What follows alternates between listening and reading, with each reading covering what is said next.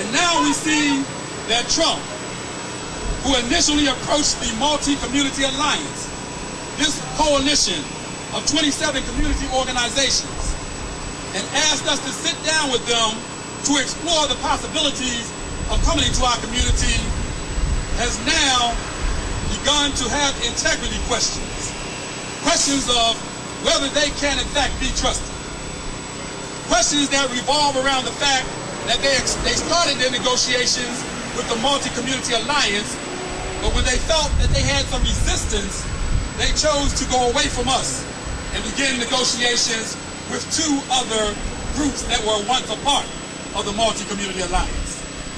And so we see that they have tried to pick and choose who they negotiate with based on who's supporting them.